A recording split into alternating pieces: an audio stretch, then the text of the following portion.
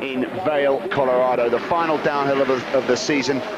And Wiberg has won in 3 disciplines now this season. The only one that's missed for her is the giant slalom. She has a chance to put that right on Saturday, and that would be something special for her to win in all 4 disciplines in the season. But the important thing is this run in the downhill. She's already won the World Cup overall title. She's already won the World Cup slalom title, and this run gave her her first World Cup downhill win. So an end of season to remember for Pernilla Wiberg.